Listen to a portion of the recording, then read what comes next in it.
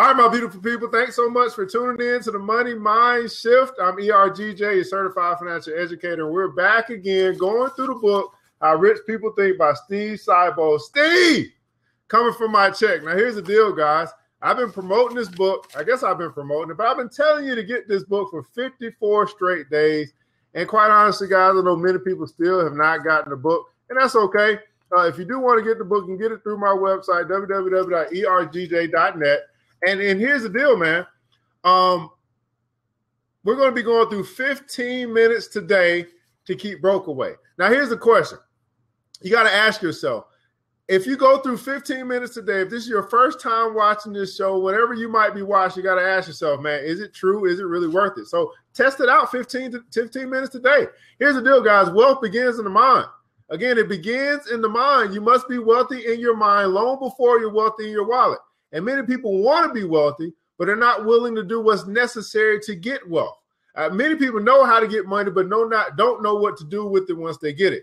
And so if you want to be wealthy, do what wealthy people do. Study what wealthy people do. Learn from the wealthy. Don't learn from the broke. If you learn from the broke, you're going to learn what not to do, but you still won't know what to do.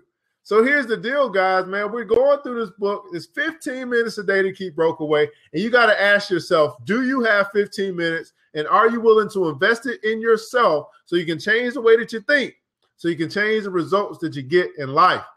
So here's the deal. We're on day number 54 of our 100-day journey. After today, we'll still have 46 more days to go. And if you're still not convinced, well, you got 46 more days to do your convincing. I know you don't have a lot of time. I don't have a lot of time. It's day number 54. Let's get it. All right, the world class believes getting rich is outside their control. The world class knows getting rich is an inside job. The middle class believes getting rich is outside of their control. But the world class knows getting rich is an inside job.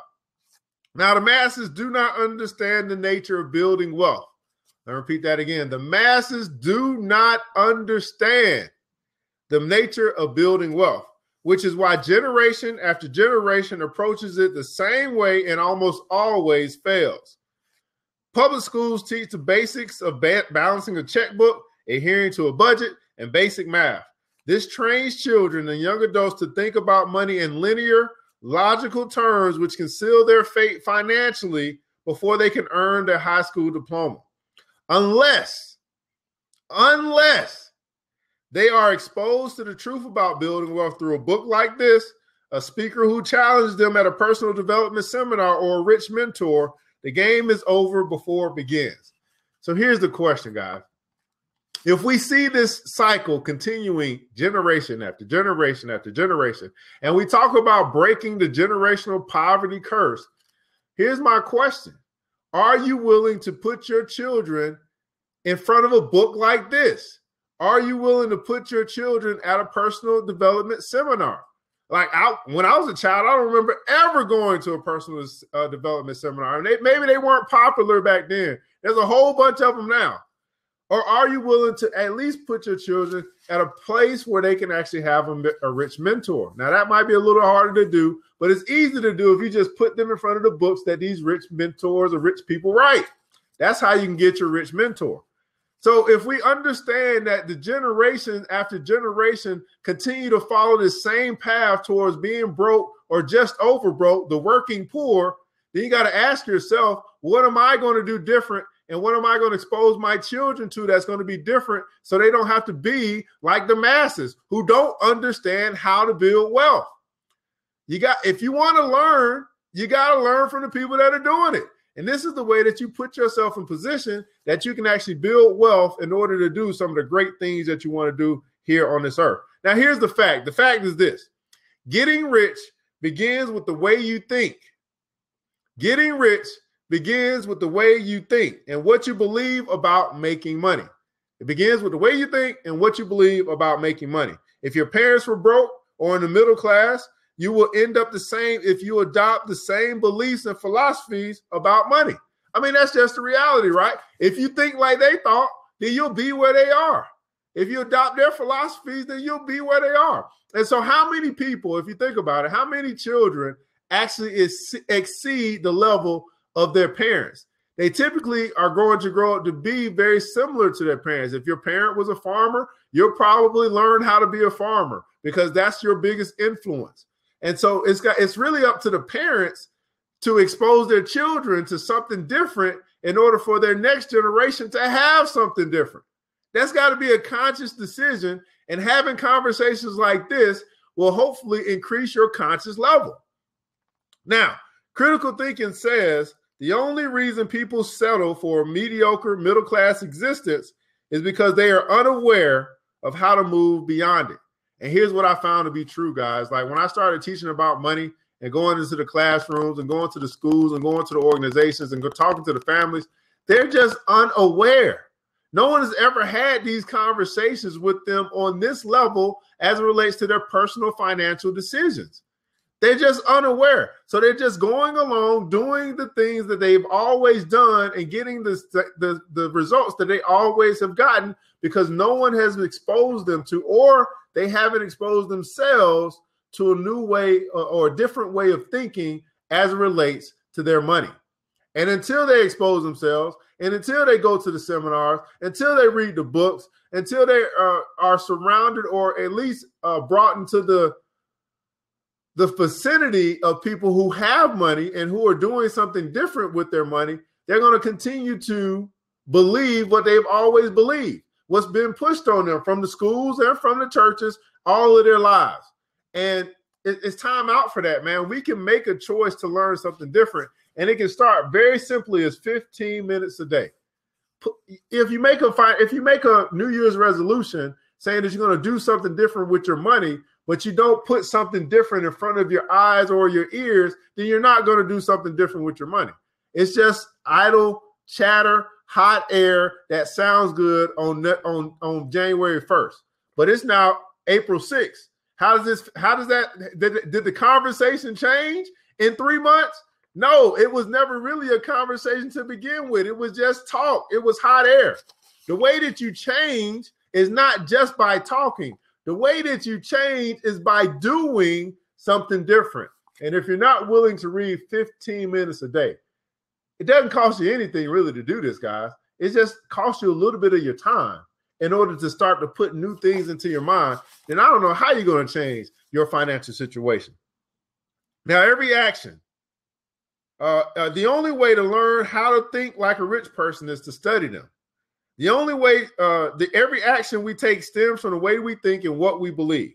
While the masses believe becoming wealthy is out of their control, the world class knows earning money and amassing wealth is a cause and effect relationship. The cause of our behavior is our belief system, and the effect of our behavior is the result we get.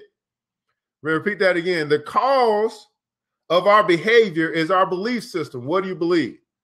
And the effect of our behavior is the result that we get. What do you believe and what are you getting? Cause and effect. Change the cause, and by default, you automatically change the behavior and bottom line result. Knowing this, the world class is always upgrading their beliefs and philosophies on money by studying those who are wealthier than them. Now, let me ask you this, guys. When you were in school, high school or elementary school, even in college, did they ever tell you to study a wealthy person? Did you ever have to write a book report or a case study or something on people that were wealthy? You were never told to study anybody wealthy. That's interesting. So it's like we got all these examples, but we were never told to study them. And we obviously didn't think about studying them on our own.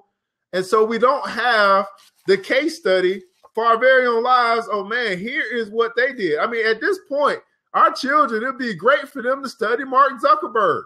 He would be a great example of how he got where he got and how they could do the very same thing if they take the lid off and learn something new and do something different. Mark Zuckerberg was sitting there coding and learning and doing all this stuff while everybody else was partying. He was putting something together, building a system that's now made him the 27th richest person in the world. Isn't that a great person for your children to study? If they want to learn about being wealthy, if they want to learn about being an entrepreneur, if they want to learn about thinking outside the box, this guy is a freaking 27th richest person in the world wearing a t-shirt and jeans every day. He don't have to wear no suit and tie because he owned the place.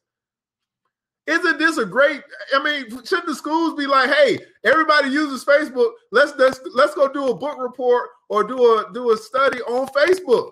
That would be great. But guess what? They're not going to get the masses to learn about being wealthy, because wealthy in this society is quote unquote for the elite. And I'm telling you that you can be an elite if you decide that you're going to learn what wealthy people have learned. And that's going to change the way that you think, your belief system as it relates to money, and that's going to ultimately change the results that you get out of life.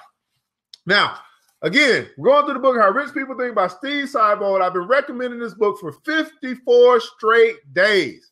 People still haven't gotten the book, and that's okay. Created this show so that we can actually go through the book together. It gives you a quote of the day, a critical thinking question of the day, and an action step. So here's your quote of the day by John Jacob Astor. I don't know who that is, but wealth is largely a result of habit. Wealth is largely a result of habit. Do you have wealthy habits happening in your life? Most people don't. Most people have poor habits happening in their life on a regular basis.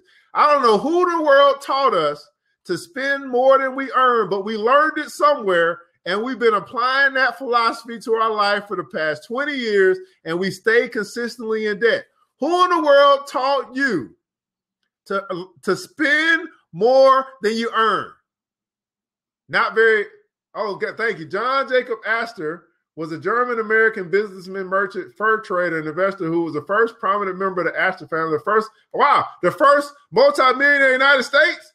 Are you serious? No one ever told me to look him up in the history books to learn about the first multimillionaire in the United States. Wouldn't that be a great person for us to actually do some history on when we in history class? Isn't that what history is for? Oh my goodness. The creator of the first trust. Oh my goodness. All right. I'm upset now at my public school education who didn't have me to study the first multimillionaire in the United States. Isn't that crazy? Isn't that American history to learn about one of the wealthiest people, the first people to be a wealthy person in the United States? Wouldn't that be good information to know, to have on my test? Oh, who's the first multimillionaire in the United States? I know that answer. John Jacob Astor. Think about, okay, I'm sorry. This is crazy. All right, critical thinking question. You guys got me fired up today. Here's the critical thinking question of the day. Do you think like the rich? Do you think like rich people? Now, we've been going through this thing for 54 days. I'm not sure if everybody's been with me 54 days, but hopefully you're starting to get the concept of how rich people think. And you're changing the way that I know I am changing the way that I think. And I'm like, man, when I think about doing something now, I think about, man, how can I get that done without me having to do it? How can I get someone else to do it so I can still get paid for it and I can still have my time available for me to go do other things? That's how I think now. How I used to think was, what do I need to do in order to get it done? In other words, trading my time in order to complete this project in order for it to be done. You know, you don't trust everybody. You want something done, do it yourself. Now I'm thinking, no, I don't want to do it myself. I want to partner with someone else so we can get this done. It can still get done. I can profit from it, and I can still have my time to go do other things that I want to do. I know my thinking has changed in 54 days. How about yours? Do you think like the rich? And here's your action step. Here's what you want to do. I'm seriously upset about this John Jacob Astor revel. I don't know why in the world was this not on my American history test. The first multi-millionaire in the United States, I didn't have to name him or study him in history class. That's crazy to me. Okay, I'm sorry. Woo! I guess they couldn't get to some of the important stuff about how to be wealthy. They want to teach you. All right. Action step of the day. Based on what you've learned in this book, make a list of 5 beliefs rich people have about money and begin telling yourself you believe these things too.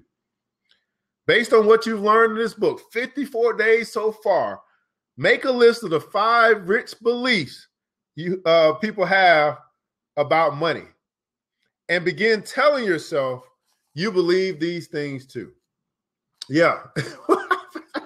Rebel, I'm upset. All right, guys, I'm sorry, but this is interesting to me that we got John Jacob Lasseter, who's got a quote in this book, the first multimillionaire in the United States. And never in my life have I had someone tell me to research John Jacob Lasseter. I went to plenty of history classes, plenty of United States American history classes, and not once. And I'm now, over 30, and I'm just now hearing about Johann Jacob Astor, the first multimillionaire in the United States. Did you guys know who that was? I know Rebel looked it up. Did you know who it was before you looked it up? This is crazy to me. All right. Here's the deal, guys. I'm here Monday through Saturday at 8 a.m. Eastern Standard Time, going through the book, How Rich People Think. We just now complete day number 54. Tomorrow, we'll be on day number 55. And so hopefully you understand how 15 minutes a day can actually help you to keep broke away, because we're changing the way that we think about money, and we're ultimately changing our results. Now, here's the deal. I'm ERGJ, your certified financial educator, and I'll be here tomorrow at 8 a.m. Eastern Standard Time. And here's the question. Will you?